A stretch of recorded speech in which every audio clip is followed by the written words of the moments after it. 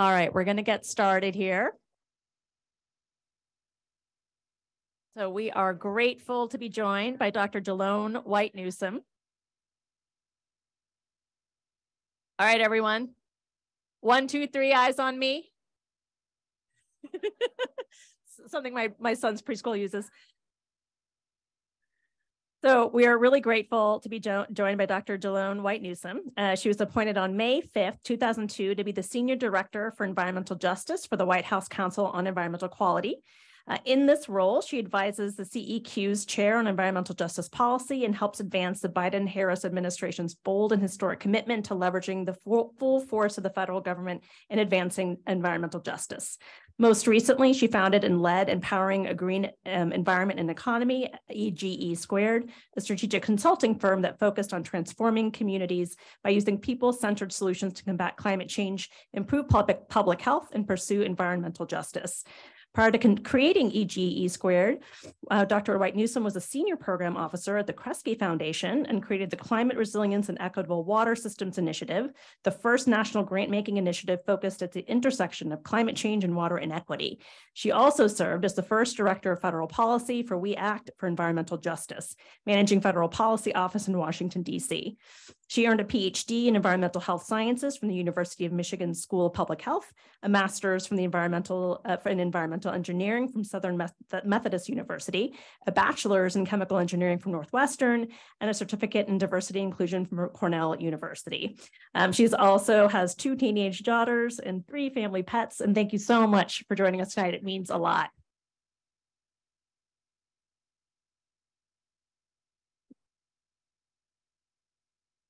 This is hard. I'm standing between like you and food.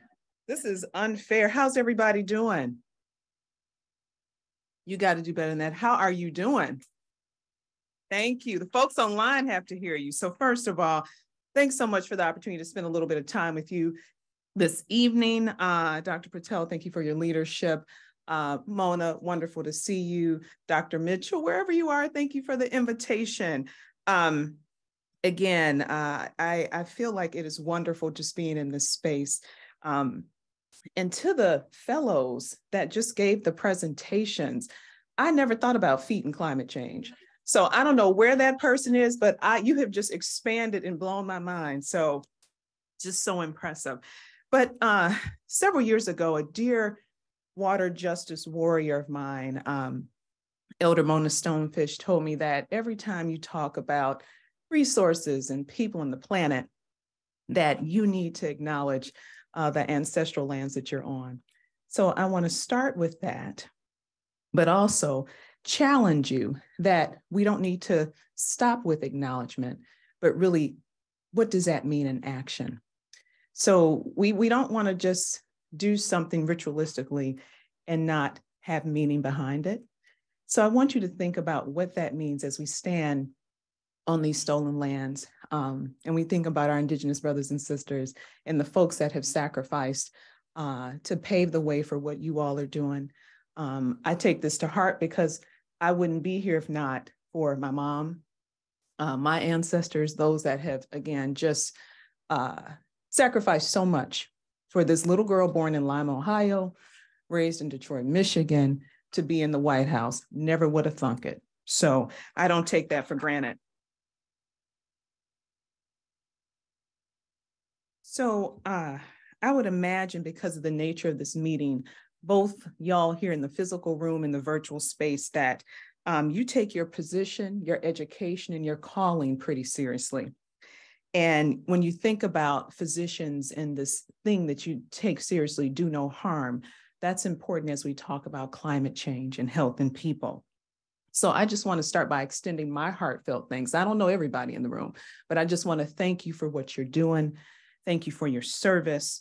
Again, because you represent over 42 medical societies and some really big numbers, 70,000 folks across this country working.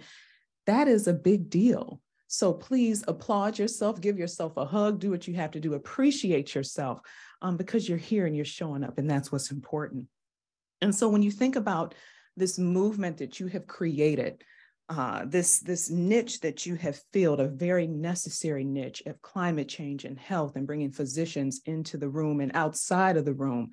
That is important. And I don't have to tell you why this moment is so critical when we think about the impacts of our changing climate on our physical and mental health, particularly those that are low-income folks, communities of color, indigenous peoples, those that are living in communities that deal with multiple injustices. This is a critical moment.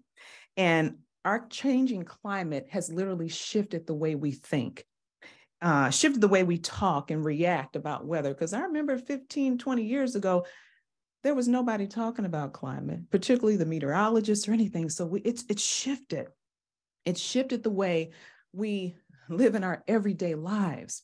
And so even when we think about this reality that hits us every day, I'm curious, and the question that I have for you all is, what really drove you in this room to work at this intersection of climate change and health? Was it the fact that you saw a patient in your emergency room that was experiencing heat stress? Was it the increase in cases of asthma that someone talked about earlier in some of the children that you treat? Could it be you decided to go back to school for the fun of it and take some courses in something that you had never heard of? Or was it the fact that every time you turned on the TV, that you saw some type of extreme weather happening, whether it was torrential rain, heat, etc., and realized that this was no longer some special phenomenon, but this was like our reality? And so the work that each of you has taken on is hard. And it's important to remember why we do this. So when I think about my why for working at this intersection of climate change, health, and equity, and I'm trying to bend down, I feel like I'm doing this, but I want to make sure you hear me. When I think about that why, simply put, climate change was affecting the people that I cared about. And that's how I got started in this space. And so my non and granddaddy, who have gone to heaven now, and many of the low income seniors in Detroit, where I grew up, were in danger in their homes because of extreme heat, and they didn't really know it. They weren't protected by the environment outside of their homes. There was no green space. They weren't protected from their expensive electricity bills, in many ways that kept them running the AC. They weren't protected from the safety concerns when they had to open their windows because they didn't want to turn on the AC, but they were scared to open their windows because of the communities and places where they lived. And they weren't protected from their doctors because in many ways their doctors were prescribing them multiple medications, and they were not making that connection as to the risk of those medicines and how it made them even more vulnerable to extreme heat. So I came to this work to try and protect my grandparents as their caregiver for many years, meeting with their doctors and trying to really understand where this climate change thing fit in. And so I guess I was destined to begin my public health career working on extreme heat because for some reason I was a part of the Chicago heat wave in '95 and then the Parisian heat wave in 2003. But it wasn't just extreme heat that kept me in this space. Unfortunately, my parents a couple of years ago, and many folks living on the east side of Detroit, experienced a bunch of rain due to climate. And it was a lot of rain. And my parents in 2 years experienced 5 floods in their home that actually displaced them. And they lived with us for several months. So they lost a bunch of stuff, a lot of family heirlooms, stuff they couldn't replace, incurred many expenses that the government would not recover. And they experienced the repeated mental trauma of multiple floods and losing stuff. And every time it rains, they get a little bit nervous. So unfortunately, the health connection is that some of the mold that resulted from some of those floods, because it was during the summertime, has impacted my mom to this day. So again, the overarching theme here is that the impacts of climate change are not going anywhere anytime soon. And so even in the midst of these challenges, we have the moment, we have the opportunity to seize this moment in a way like never before. And I'm so proud to be a part of an administration that recognizes the importance of seizing this moment. So for the past 8 months, I've had the honor and privilege to serve 8 months or 9 months, I can't remember, as the Senior Director for Environmental Justice at the Council on Environmental Quality, better known as CEQ. And how many of you all know what CEQ does? Oh, that's the norm. Okay, wonderful. So our role at CEQ is to really coordinate the federal government's efforts to improve, preserve, and protect America's public health and the environment. So the Biden-Harris administration is the first to create an actual environmental justice program within CEQ. It's never been that before, so that's a big deal. And so our CEQ, thank you. We can't take anything for granted if we have learned that. Our CEQ EJ team has been charged with advancing the president's ambitious agenda.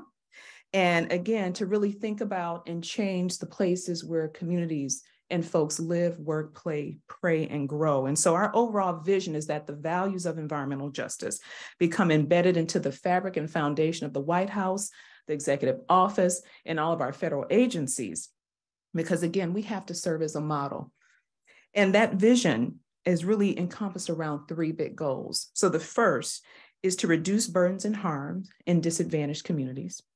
The second is to make sure that we deliver investments to these same communities. And last but not least, our third goal is to institutionalize and advance environmental justice throughout the federal government. So I think it's important to understand who CEQ is, as well as what we are not.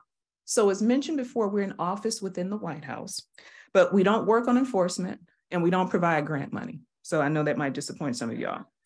But those are super important roles that our federal agency partners have taken on. And so again, we don't give away money, but we do have some superpowers that I want you to be aware of. So our CEQ superpowers, again, we are in the White House, which elevates environmental justice to the highest of the lands, right? We have the ability to convene and bring people together. We guide and advise our other federal offices on how they do their environmental justice work as they craft policy. We operationalize the president's ambitious agenda. And overall, our vision of embedding environmental justice into the fabric of the White House and our federal partners is our North Star. So everything we do should align with our three big goals. So again, as mentioned probably earlier, in his first week in office, President Biden signed Executive Order 14008, tackling the climate crisis at home and abroad, launching the most ambitious climate agenda and environmental justice agenda ever. And so the first National Climate Task Force was formed with 25 cabinet level leaders of our agencies that are working to achieve goals around cutting emissions, with one of my colleagues talked earlier. Last summer, the task force discussed how these climate and weather extremes disproportionately impact certain communities. Again, so they talked about weatherization of homes and updating building codes and shielding workers from extreme heat.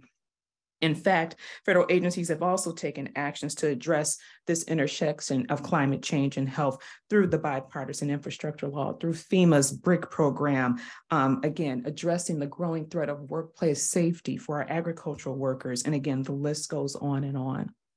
So in this moment, we have a federal government that is prioritizing climate and getting resources to communities that have been overpolluted, disinvested in, marginalized, and I just say sometimes invisible. And I know many of you in this room are familiar with the Justice 40 Initiative. How many of you all know what the Justice 40 Initiative is? Wonderful, okay. But just in case, as my sister colleague said, I believe in education. And so even if there's one person in this room or one person in the virtual room that doesn't know, I feel it's important to share. As my mom says, you say things once, twice, and the third time, hopefully you'll get it. So the Justice 40 Initiative works again to embed environmental justice into the DNA of federal programs, okay? So it's directing these benefits of federal resources to the communities that I talked about, the disadvantaged communities, through areas of investment related to clean water, clean energy, energy efficiency, affordable housing, et cetera. But what most people don't realize is that this Justice 40 Initiative is not just a CEQ thing. It's actually a joint initiative between our Climate Policy Office, CPO, our Office of Management and Budget, OMB, and then CEQ. So everything we do with this initiative is done collaboratively and together.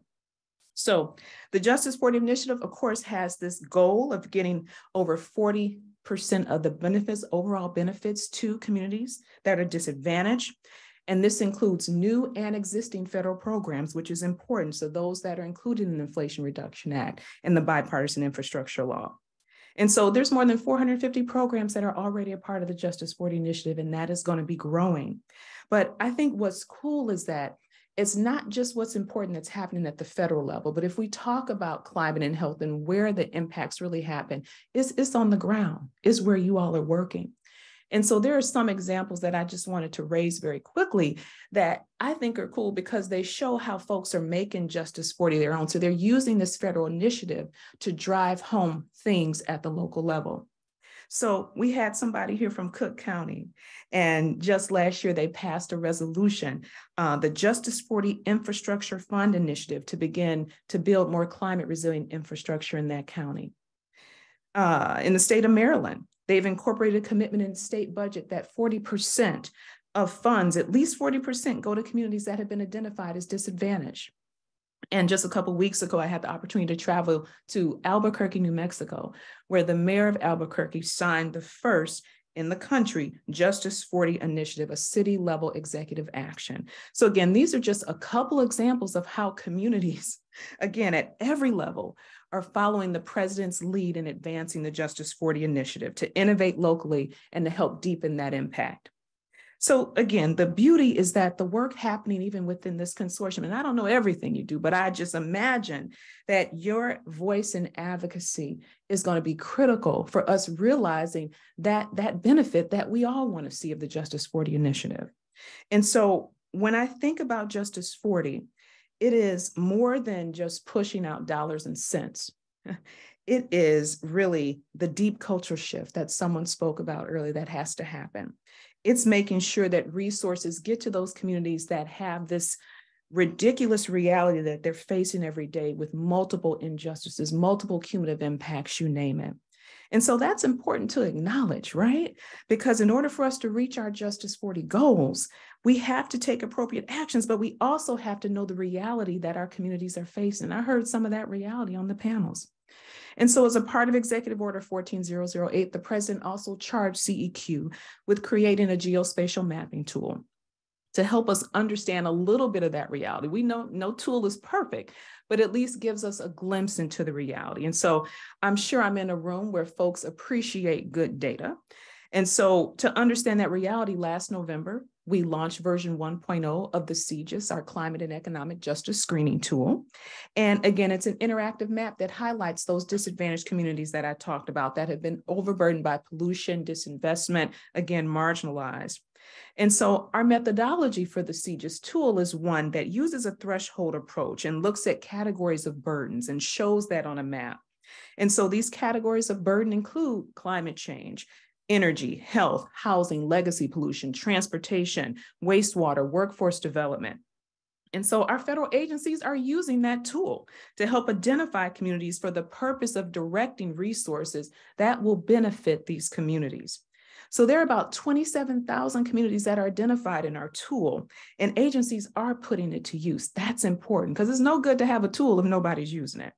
So an example of that is HUD, Housing, Urban and Development, recently put out a notice of funding opportunity where they gave extra points to those applicants that used the CJIS to identify those communities to target. Again, that wasn't happening before, and that's major. And so I encourage you in your spare time, which I'm sure you all don't have a lot of, to check out the CJIS tool on our website and see how it could be useful in the work that you're doing. So I think it's also important to be explicit in that CEQ can help agencies execute executive orders, and we can guide, we can advance these wonderful initiatives, and we can develop some pretty cool tools. But what we can't do is achieve our vision of advancing environmental justice without each and every one of you. And so the Justice 40 initiative is a pathway. The CJIS is a tool. And I would say one of the pathways and tools that I have used over a couple of decades of my life to stay healthy is by choosing a good doctor. And so for me, data shows that a good doctor embodies several characteristics, and I'm sure some of those are in the room. They do no harm. They listen. They take the time to understand the full picture of my life. They have the right training and experience. They have a clear vision of what my health should look like. And they understand my constraints. And most importantly, they follow up. Does that sound like any of you? I hope. So I'm assuming I'm talking to some good doctors and practitioners in the room and in the virtual space that embody those characteristics. And I posit that your approach to your work as a doctor and as a practitioner is a much needed approach and a role we need you to play as we try and advance the president's environmental justice and climate agenda. So I truly believe you can help us advance Justice 40 in a couple of ways. And this is where if I was in the classroom and I asked you all to take out a pen, but I'm sure you all can get it. So I'm gonna just give you a couple of things. So first, it's so important, even as we think about all of these new funds and resources, which is amazing, that we have to continue to care for the communities that you're in by focusing on their everyday problems. So whether it's bad air, lack of access to water, poverty, again, we can't forget the everyday issues that people are dealing about. And so we know that working on climate change and health directly relates to the work we need to continue doing to address these realities, particularly in our low-income communities and communities of color. Secondly, it's important that, and I think you're already doing this, building strong relationships with your state and local government leaders. Educate them on the importance of not only climate and health, but of the Justice 40 initiative. Because again, the availability of funds that come from our federal agencies to our state agencies is critical. And sometimes they might be unsure about what Justice 40 means, how they can prioritize getting these resources to communities that need it the most. And so that's where we need other voices. Again, we have limits from the federal government level, but you have voices and you have power and you have advocacy. Third, help and identify or provide technical assistance to community-based organizations to help apply for these funds. Okay, so the first was to take care of the issues that folks are dealing with. But the third is to help them get some of this money, right? I mean, we hear constantly, and I've been on the other side, I've been a grant seeker and trying to understand the mystical process of the federal government. And again, if we do not do something different to make sure folks can access, we're going to see the same results, the same people getting the same funds. So again, work to provide technical assistance. And I think about a lot of the smaller, lower capacity organizations that we hear from that are just trying to get ready for these funds, because it's a pretty tight timeline with some of these things. So any way you can help bring resources in would be major. And fourth, I encourage you to galvanize groups on the ground to help us make sure that we are actually meeting our 40% goal.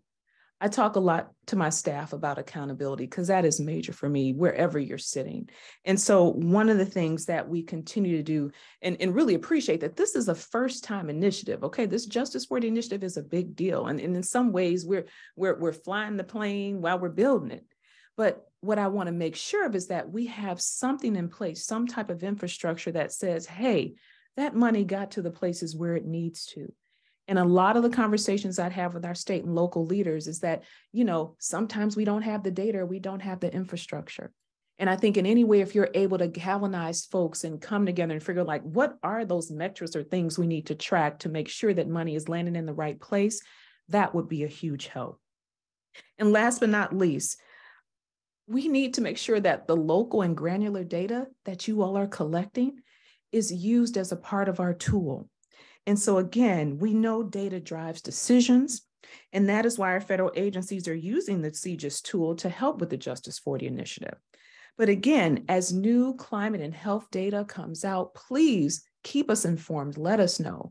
And I encourage you to use the tool and add on your own data layers as you continue your advocacy in your different places. So again, I encourage you to continue to seize this moment for climate action, because we have a window of opportunity we cannot take for granted. Time is going.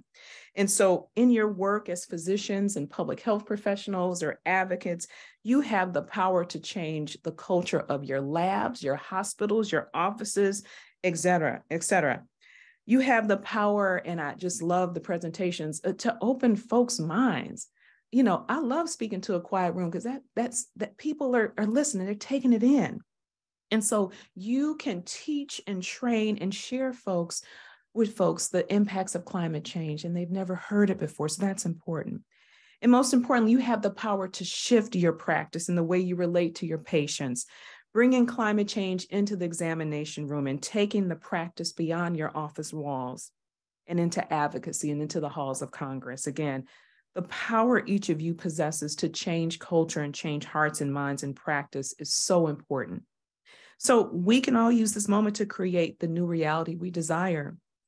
I imagine a day when our reality is that no one dies from extreme heat, that the cases of asthma drop to zero, that our community infrastructure is more than prepared to handle the extremes of our weather, as well as our people, that we are no longer reliant on dirty energy to power our country, and that health and justice is afforded to everyone, not just the folks that live in a certain zip code or have a large enough income or have connections. And so again, I thank each of you from the bottom of my heart for your leadership, your advocacy, and your everyday practice to do no harm. And I look forward to making your vision and my vision a reality together. Thank you.